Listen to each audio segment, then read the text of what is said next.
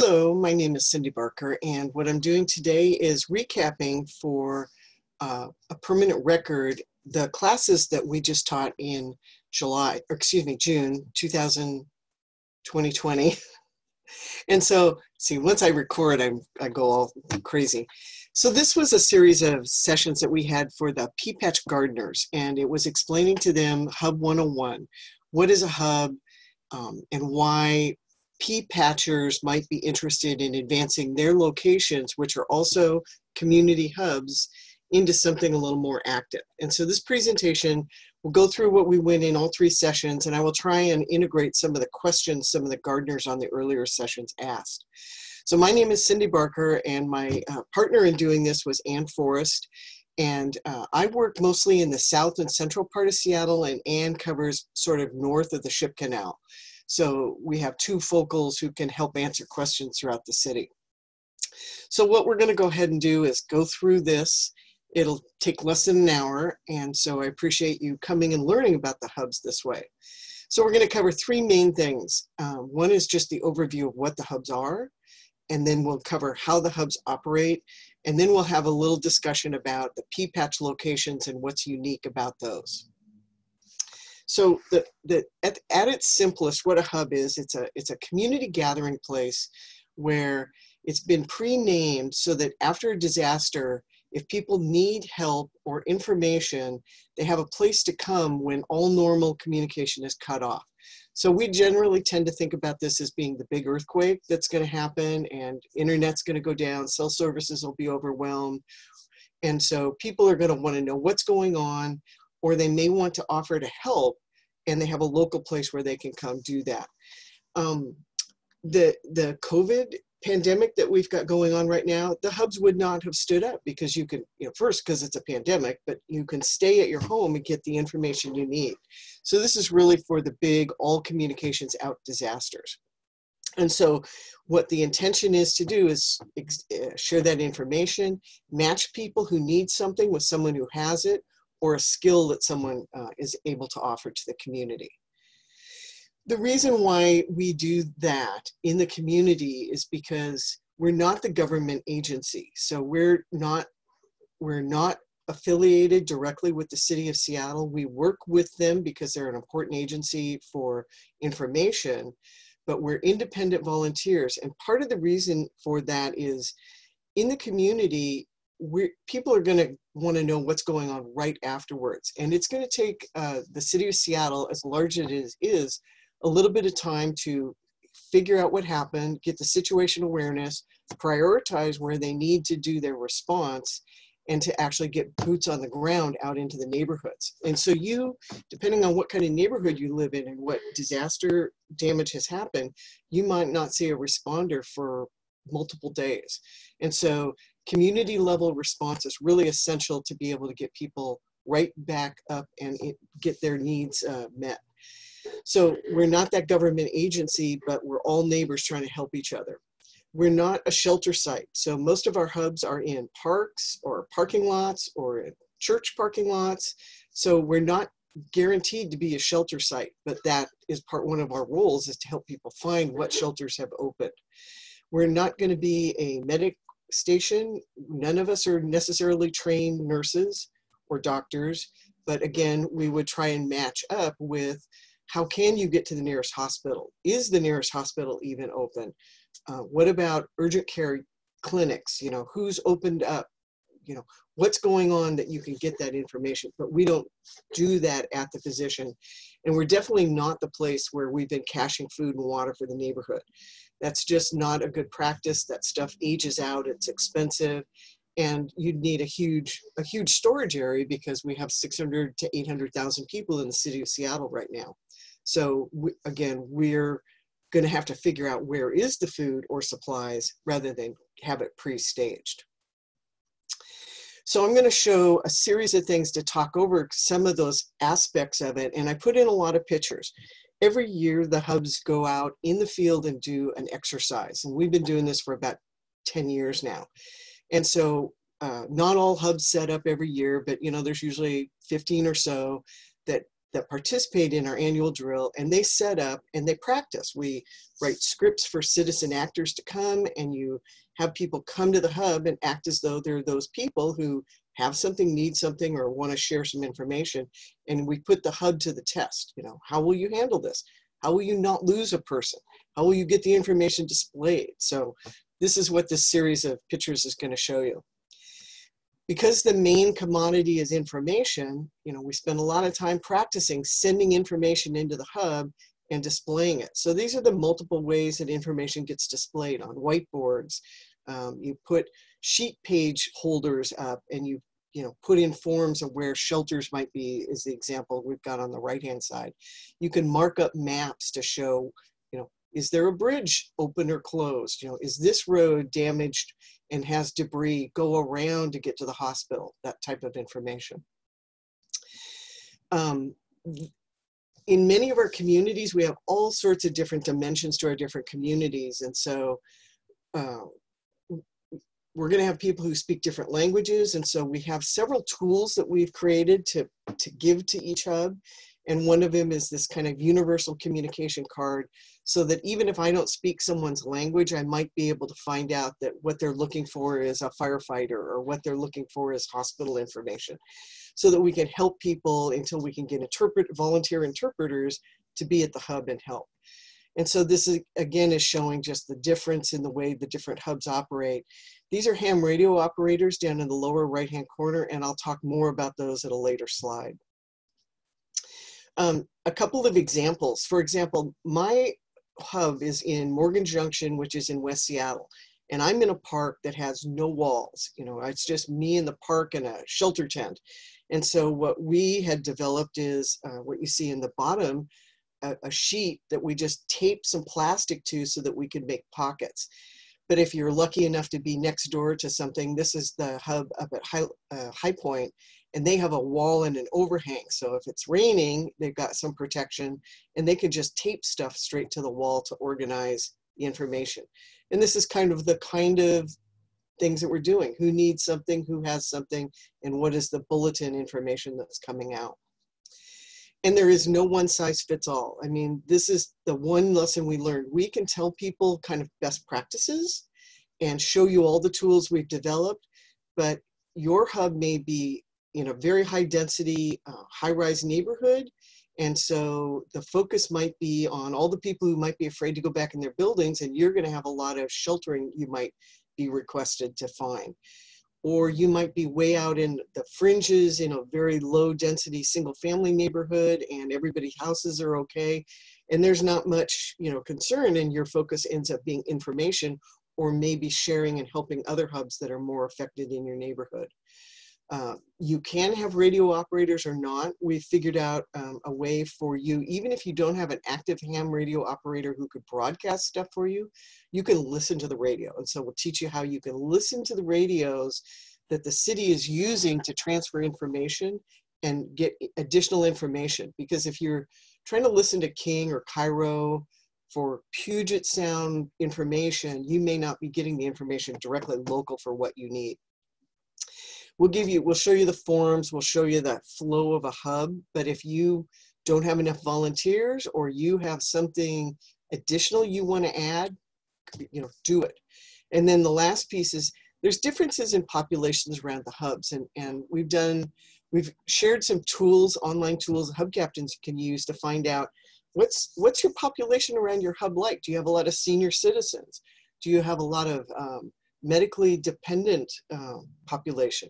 What are the languages around your hub? So knowing who might show up is part of being prepared, so that you're not surprised when something shows up and you went, I never even thought about getting ready for that. So populations and knowing your neighborhood is a good thing. And we'll talk about the partnerships that can help you learn that. So that's the overview of the hub. That's the mission of the hub, how we would stand up, kind of the things we've thought through. So now we're going to talk about the actual area of the hubs, the different actual pieces that people plug into, and how that flows, and the volunteers who run those areas. The key thing to say is a hub is not about the stuff at the hub. A hub is the people who are running the hub, the knowledge of the people at the hub, how plugged in they are to what's around them in their local neighborhood. And it's not a bunch of gear. So we do have a list of stuff that would be helpful to have. And for example, at my hub, I've got a table, a couple of chairs. I don't even have a pop-up shelter. I'm going to be asking someone from the neighborhood to bring me a tarp. But it's mostly writing material. It's those whiteboards, it's the pens, and it's the forms so that people can communicate and share the information or share their requirements. You could do that with a stack of Post-its if you had to, but forms just make it a little bit easier to keep the data organized. This is what we're going to talk about. So this is a hub where everything is, you know, it's on the backstop of a baseball field, and they've got everything really linear, and you can see all the little elements that we're going to talk about here next. So this is a depiction of, so while that was linear, I think of a hub as kind of a U. You've got two sides to the hub. One is around the information. What is it people have come to look for? And the other is around the action, where we're trying to actively match someone with a need or a resource or a skill. So each of these positions has got a person that we've sort of written a role for. And as I go through each of these areas, I'll talk about what the area does and what the person at that position would do. So the first area that we would expect people to come into at a hub is called the self-help and education area. And now, if somebody comes up and says, my wife just went into labor, I need a medical person, we'll talk about how they don't have to go through the whole thing to get there. But if people come up and they're just like, hey, I'm okay, but I think I'm going to run out of water, or I'm not sure, you know, how I'm going to heat my house, this self-help education will keep them, give them the information they need without having to talk to a bunch of people. And we have one person who's sitting there who can help go, oh, you're trying to figure out how to sterilize water. Well, it's this poster over here. And so it is really geared to have the neighbors help each other. You know, if they don't need specific help, then this whole area can be done for information exchange. So we created 5 posters to put up because in stress, people don't remember things. They don't, you know, you just sometimes don't think right. And so, for example, if somebody said, if the city has issued a boil water and I don't have heat, gas, my gas has been cut off, and I'm going to go, well, how do I boil my water? Is there some other way to sterilize it, sanitize it? Well, yes, there is, but I'm not going to remember how many drops of bleach I put in a gallon of water. I won't even have a clue and won't be able to look it up on my cell phone. So the poster is to help us remember some of those essential things that will help people get through for the several days until the city tells us what the bigger response is going to be. So there's water, there's food, there's a lot of people who aren't used to cooking anymore, and they're going to be wondering what to do with the whole freezer food, you know, freezer that is starting to defrost of all their, you know, stash of food. So just food safety is critical. We don't need people getting sick from eating food that had gotten spoiled. And then the 3 other posters are around the hazards, you know, reminding people how if you smell gas, how to turn off your gas supply, what damaged buildings might look like, where you want to be careful not to go back into something that's got a certain significant damage. The middle poster is all around, you know, right after a disaster, human nature continues to work, and several hours later, people are going to be going, well, now what do I do? Because my toilet's not flushing. So we have the quick how to build a portable toilet and how to safely dispose of human waste so that, again, we don't have the problem of contamination and spreading disease. And then the last one is just reminders about how to do communications. You know, put your cell phone on airplane so it's not endlessly searching for a cell that isn't there anymore and depleting your battery. And they're down at the corner on the I Am Safe tools. Once internet gets reestablished, there are several tools that are put out by the Red Cross and Facebook and Google so that you can remember to go tell your family that you're okay, because everybody's worried about someone who might have been in that disaster zone. So from that self-help area, which is just, you know, oh, and the one thing I forgot to say is you have an educator there, and Anne had created a whole series of books, and one of the books is around education tips, you know, so anything that's not on the poster that we thought could be applicable in a disaster is in the book. And so if somebody has some specific question, we might have the information already there at your hub. The second area that's in kind of that information side is just bulletins. What is the information that's coming from neighbors who are telling you the local conditions, like, is the grocery store open yet? Oh, it's open, but they're taking cash only. You can't get onto I-5 from here. You've got to go down this way. I, in West Seattle, am going, well, I guess is the bridge up? Am I going to any hospitals downtown, or am I going to Highline Hospital down south? So it's that information that is critical for the neighborhood and the citizens to go, am I supposed to go to work tomorrow? When, have we heard when school's going to open? Have the schools all gotten all the students out? What's going on? So you can see that each of these is, you need good writing. That's number one for the person at this position. But because we get this information in a continuous flow, it also gets updated. A bridge that might be open 1 hour could be closed the next hour. So you have someone who is actually putting timestamps onto it so that you can always keep your information up to date, and they monitor it, make sure old, outdated information is removed. The other element that you can use is maps that help actually, show where bridges are closed or what's open, information. So we have some of these laminated city maps to distribute to hubs that decide to go active too. And then the last part that is over on the information side is a place for the community to post its own messages. We could put up the lost and found, but it's going to be faster and more detailed if a person can go up and write, I've lost my dog, please keep a lookout for this Irish setter. Or they're leaving messages to each other, or they're doing something that's spontaneous that they want to get up for everybody's awareness.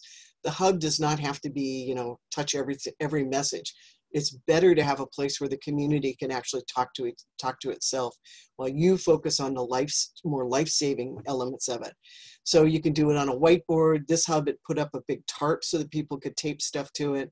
This one set up like those old shoe organizers, and they just use those pockets to put the messages in.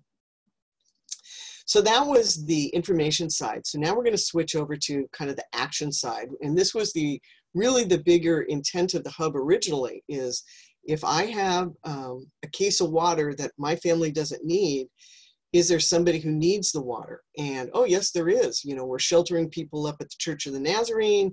Why don't you take the case of water up there? So it's around these 4 topics, food and water, the resources that people might be wanting to help each other with, places for shelter, and then medical skills and medical things too. It goes both ways. So we like I said, we're not shelter locations, but in your neighborhood, you should have thought about, do you have any churches who could act as shelters? And it's really, where can you get people out of the rain? I have a CrossFit gym in my neighborhood, big floor space. They can be a shelter in a disaster. Bowling alleys, fantastic shelters in a disaster. So you start looking at your neighborhood a little bit different, kind of opportunistic, and laying out what are your options. And then after the disaster, go see if they're open, go see if they're able, and then work from that. And resources it is amazing what people want to do in a disaster. They want to bring what they can to help, or bring themselves with their chainsaw to help. So it's that way of organizing the match of who's got something, who needs something, and posting it so it makes it easy to sort. So this is what that looks like. Again, it's the tape it to the wall, have a pocket protector system. You can see the sign so that one side is on resources, it's I need these resources, and the other is I have these resources. So a person would come up to the hub and go, I need a chainsaw, and we'd go look over in the resource thing and see if anybody has offered that chainsaw. If there is, the information organizer will get you connected with that person with their contact information. Here's one where people in the bottom, they just took manila folders and taped the edges together and used that to hold things. So it's not a big elaborate system. It's just doing what you can with what you have. The other part of that side of action is the volunteers. So we have seen in many of the earthquakes that we actually do, we follow after an earthquake happens to see how did the neighborhood respond. Sandy is one, and the big earthquake in Christchurch is another one that we really studied to see what do people do, and people show up to help. They want to do something. And so this example is a list of things that we have in the Hub Captain book that says, if you've got 5 people standing around you wanting to do something and your hub is fully staffed, then send them out to go find out which grocery stores are open. You know, if you know that you've got 3 grocery stores, then that's much easier to say, here's 3 places I want you to go check, go do that and come back and tell us what the status is. Instead of saying, I have no idea what's around me, go find out. You know, you give them something very specific, and then you actually get results that way. And you can use them to help organize things. And one of the things we find is that people will say, well, I'm here, I don't know what I can do, but I want to help. Well, it only takes a few questions about what they did in their job or what they did at home that you find out they have a hobby that is fantastic, or they were a logistics person at their work and they're organizers and they just don't know to articulate that. And I got to tell you, almost everybody can cook. So if you've got a shelter going and they're feeding people, you send them up there to do the cooking. So there's a way to do that, and you have a volunteer coordinator who is, you know, receiving the people in and assigning them out as the needs come up. For the community, that's where you're sending people out. If you have people who are in the trades like carpenters and anybody who can help with stabilizing or, you know, putting a tarp up over a roof real quick because a tree fell onto someone's roof and they just got to, you know, tarp it off so that they can stay in their house, you know, because it's perfectly fine except for the rain dripping in. Those are the people you're looking for. Anybody with medical skills, we are really worried about, you know, getting to hospitals in the parts of Seattle that are not convenient and nearby Pill Hill or Ballard's got a hospital, or Children's, for example. West Seattle, it's 20 miles to the one in Highline. So having people who are medical know to come to your hub to help is really, really important. We get questions about, well, why don't you have lists of who your doctors are? This is really, it's really hard to not do that, because the recommendation is you could, but then you'd be going and looking for people who might have not been at home when the disaster happened, out of town, they may have even moved, they've retired, you know. So it's more, the messaging is more, if you have a skill, come to the hub, rather than have to go chase people only to find out you've wasted your time. Translators is another skill that people tend not to think about, but if you have a multi-language area, you're going to want people who are translators to be able to come. And that's often where second generation kids can really, really help. And then that kind of leads right into scouts. The kids are helpful. It helps a little bit distress them if you can give them jobs that puts them to work and makes them useful. The picture down at the bottom with the kids on the radio, there was a Boy Scout troop who ran the radio activity at the Queen Anne Hub for about 5 or 6 years until most of them aged out and the parent who was interested in ham radio left too. But they were really good. They were interested. They felt like they were used and contributing. Scouts, Girl Scouts, all those youth groups are really good around that. And so just to reiterate, everybody's got a skill they use. If somebody has come to the hub and said, I'm here, I just wanted to see what's going on, you know, latch on to them and say, well, what can you do? Because you're going to have needs for that. And this particular slide. This is around staffing the hub. So as I walked around the hub and talked about all those different people organizing that, that's like about 9 people if you have everything fully up and running and staffed. It's a lot, but what we made was so that you could take any person off the street and say, here, I'm going to give you the 2-page training manual here. This is the 3 important things you should do at this hub. And then you help bring them on and volunteer at the hub right then. It's great if you can have a session like this ahead of time where you get to practice. But if you have to put in volunteers into place, we do this during the drill. We actually practice a shift change where we go grab someone and say, we need to practice our transition to next shift. Would you pretend you're going to be the greeter at the next shift and let us train you? And so the way you do that is they watch you for a couple of times, then you switch over and they do it for a couple of times while you watch them. So you get a little bit of that transition. So we have a quick start guide that's for the hub manager, which kind of takes you through everything I just went through. It's 9 pages of pictures of how to set up your hub. There's a full hub book with a lot more checklists and information about sheltering and other stuff like that. And like I said, each one of the roles has this book that you can hand someone and say, here's your key information for doing this job. The 2 roles I didn't talk about that were on the picture at the beginning are, they're kind of like the admin roles. One is a greeter, and the greeter is the entry point. You try and make your entry point of your hub be real visible so that people go there, and the greeter is the one saying, well, what are you here for?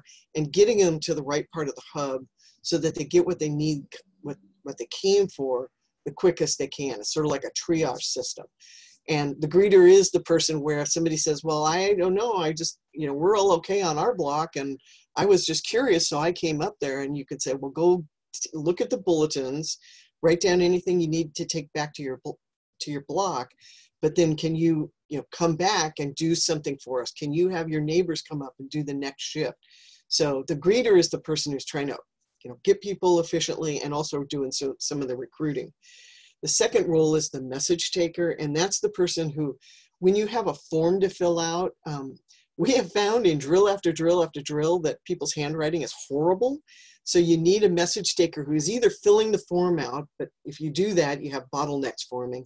So they usually have people fill out the forms and then they look at it so that they can make sure they filled out everything. We know how to contact them, or we know when they're going to come back to look for something, and that you can read it. So when they walk away, if you can't read anything, you've lost it. It's just a useless piece of paper then.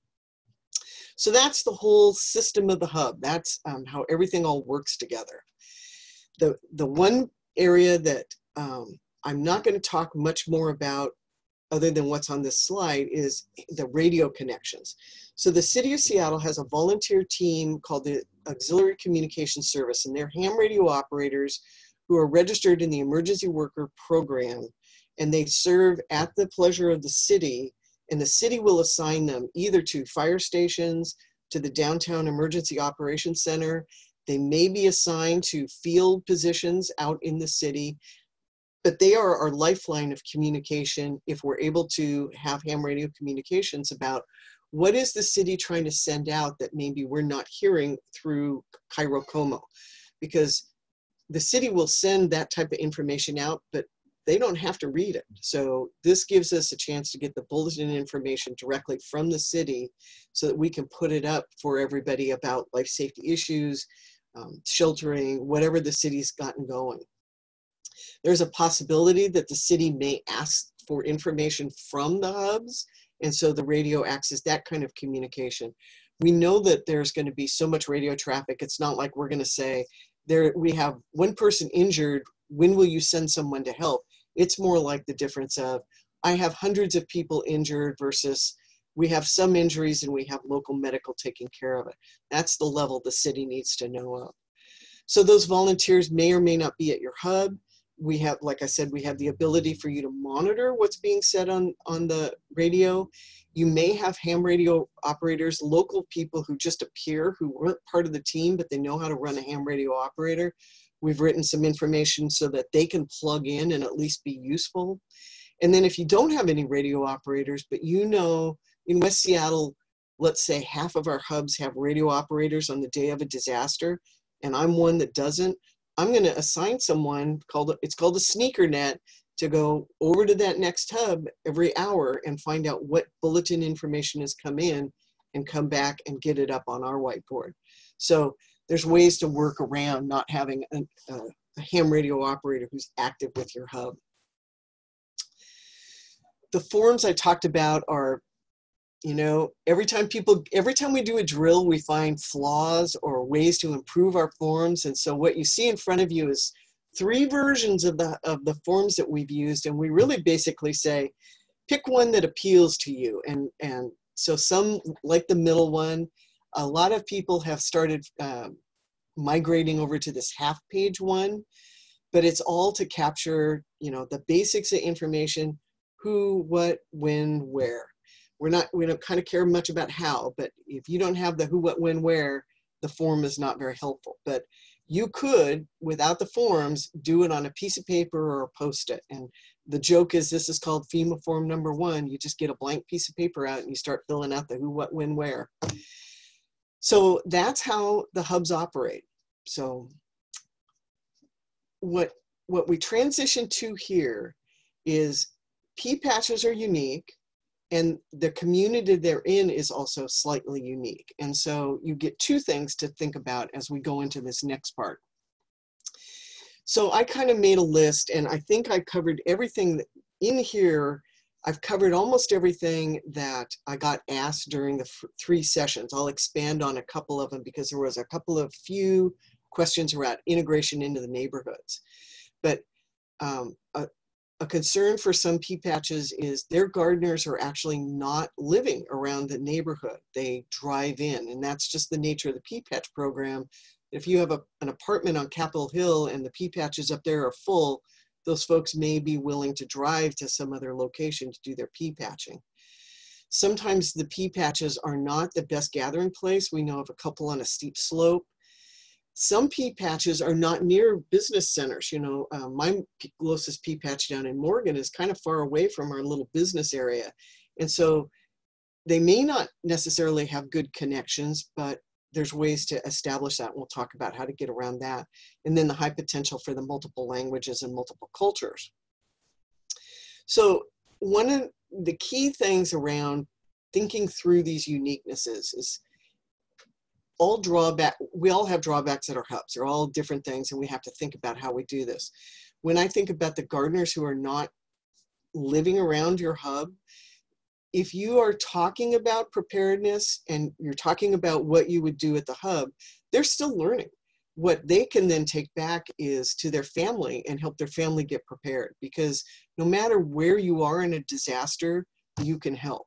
And so I may be shopping in Northgate and the disaster happens, and if I can't get home, I'm probably just going to go to the nearby hub because I'm not going to waste my time trying to get home for a day or 2. I'll go help where I'm at.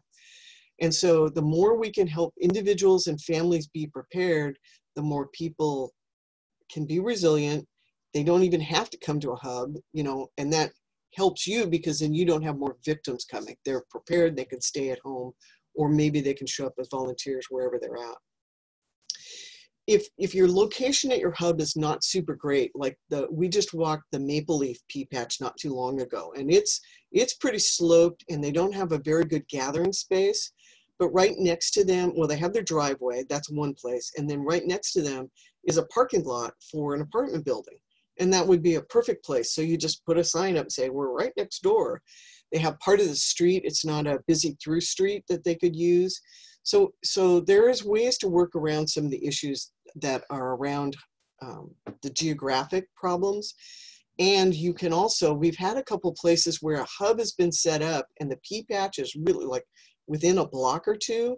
You can actually just form a partnership with the active hub, practice with them. And so when there's a disaster, you put a sign up at your hub that says, you know, walk the block over to where we all are in the more active, better located hub.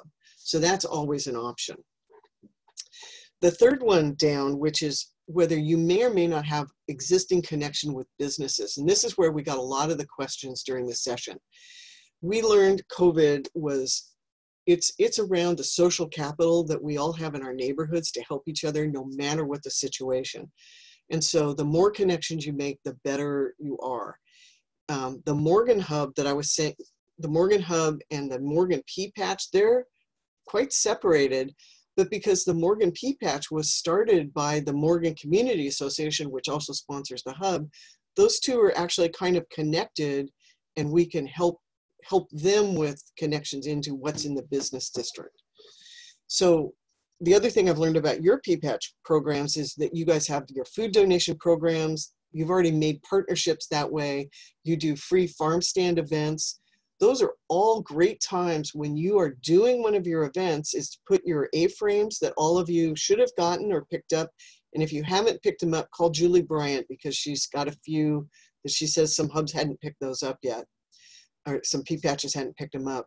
But you could put that out, and it's a conversation starter for all the people who do walk by. You know, we have a lot of people walking these days who walk by, and your gardeners can just take a few minutes and tell them what it is you're doing and how, what role or what aspect you're adopting as part of the P-patch to Hub program. And then the last thing is, many of you already have translators. You know people who can do translation because that happens in your garden already. And so it's really keeping them informed of what you're trying to do and make sure that they can be enlisted into helping in a disaster as well. There's some side benefits around that connection that I was talking about. Like if you have people who are now interested because it's something that they can participate in, as opposed to all those plots are taken and they're just enjoying the flowers that you're growing, that connection where, oh, I could come to this hub and I have a role and maybe I could practice here, gets you more eyes on your garden and people who are going to be able to look out for, hey, I didn't recognize that going on in the garden. What's going on? So it's a little bit of a safety and security benefit for you. And just the fact that people are saying, why are you thinking about disaster preparedness? Just starting that conversation for people who may not know they live in earthquake country is a good thing, because that at least starts them on the awareness of what we're trying to promote with having more resilient communities. So you can really launch that conversation for us. So the next steps that we would normally talk about is, if we were doing this in real person, we would have stopped for a little while and done a little role playing. We would have assigned roles and we'd walked around and said, okay, this person is here and they want to do this, where would you send them? So you kind of learn how it works a little bit more. So because we're just not able to do this during COVID, you know, I'd be happy to come out and do this with your hub, you know, with any of your P-patches, so that if you're interested and you're looking for someone to lead this in your group and you want your whole group to be aware of it, we'll come back out and do this. This video could help, but it's much more interesting and fun to, you know, do it in person. So we'll do any kind of training you need. We can do additional coaching. We do mentoring. We have a network of hubs. So the P-patch gardens are place gatherings right now until you start making them more active and practicing. And so for all the hubs that came up through the, you know, volunteers came and said, we want to put a hub in our community. How do we do that? We have a network of support. And so we meet every other month, although we've been meeting monthly during COVID. We meet every other month to talk about the Hub in the Box program, or what new tools are we developing, or ideas for getting information out to groups and messaging. And so that's where then at the end of the meeting, we spend a good part of it going around to each hub going, what are you doing and what help do you need? So it's really the hub captains helping each other. So that's kind of a key thing, and you can plug into that just to learn, you know, what other hubs are doing. And then, as I mentioned, as I went through this, there are all those signage, there's the maps, there's the hub books. Those are all the tools that you can use to grow your hub, and we can get them to you if you have gotten your group together and said, yes, we want to be a hub and we want to start working on that. This is the contact information. So we have a website and we have an email. And so the info@seattleemergencyhub.org. If you send an email, we'll respond to you and start working with you that way. You can sign up for our quarterly newsletters at our website. You know, it's got one of those widgets that says, I want to stay on the mailing list. And then that tells you what we're up to generally, the activities and tools that we're developing. And the other thing that's on that website is there's a link, a tab called the Neighbor Link Map. And if you go to that tab, it's got all the hubs in the city of Seattle, along with all the Block Watch groups and SNAP groups that have registered with us. But you can go to a hub, and down here at the bottom is what it looks like. If it's an active practicing hub, it's this darker icon. If it's just a place, you know, a P-Patch type place hub that's been designated as a community gathering place, it's this lighter one. So the person at this garden could come and go, okay, well, I'm going to click on the practicing hub and find out who that is. It gives you the name of the hub, the location, the hub captain's name, and their contact information. So you can actually start to work with each other. You know, this is a case where they might say, well, let's just, you know, all work here together. And then I can tell you this is a big ridge down here. So these two aren't probably going to work together because that's a real geographic slope. So that's what's useful, though, is you can go see what hubs are around you and how to plug in with those. So that was kind of the, well, the video version is what you're watching here. This was from our last presentation. That was kind of the high flyover of Hub 101 for P-Patch gardeners. I thank you for your attention, and please contact us if you want to move forward. Thank you.